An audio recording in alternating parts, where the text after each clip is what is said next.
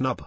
Charles put Harry between a rock and a hard place as praising William but twitting Sussex. Prince Charles appeared to snub Prince Harry as he singled Prince William out for praise and said he is very proud of his eldest son while releasing a family picture. The Duke of Cambridge will call for society to unite in repairing our planet for the inaugural awards ceremony for the Earthshot Prize on Sunday night.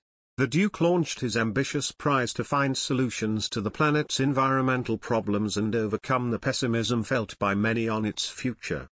In a photo and statement released by Clarence House ahead of Sunday's event, the Prince of Wales said, "I am very proud of my son, William, for his growing commitment to the environment and the bold ambition of the Earthshot Prize. As a world, we need to come together to inspire, reimagine and build the sustainable future we so desperately need." The heir to the throne was pictured with the Duke of Cambridge beaming happily.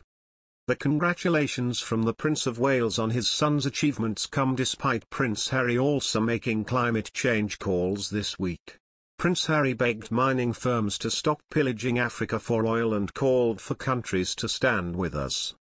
Moving into the stock market sees Prince Harry and Meghan Markle working with New York-based Ethic, who were set up by a once former bank executive labeled as a Duke of Sussex lookalike.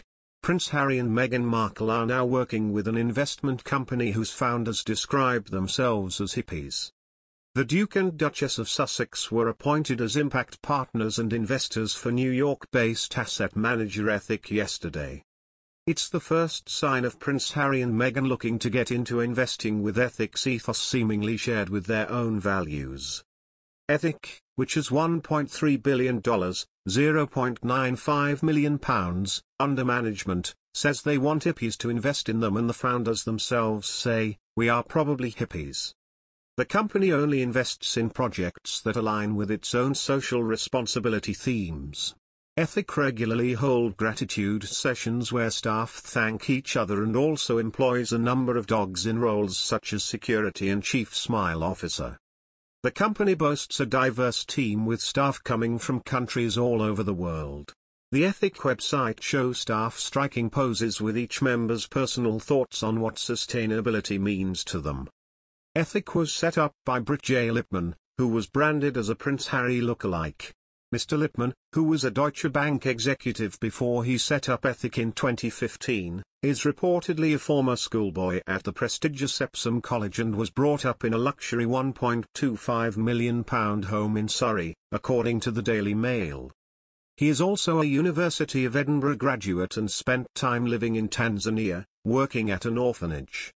The company was co-founded by Mr. Lipman along with Australians Doug Scott and Johnny Mayer, who previously worked for banks investing in gas, oil and other sectors. Mr. Lipman claims his clients make just as much money through sustainable investing as you can accomplish with more traditional investments such as fossil fuels and tobacco companies. Meghan mentioned they were introduced to Ethic by friends. She told New York Times Deal Book, in a joint interview with Harry, "My husband has been saying for years, gosh, don't you wish there was a place where if your values were aligned like this, you could put your money to that same sort of thing?" The Duke and Duchess of Sussex have already taken on many roles and deals since leaving royal working life. They have major deals with Netflix and Spotify, believed to be in the region of £100 million, according to the Daily Mail. £100 million,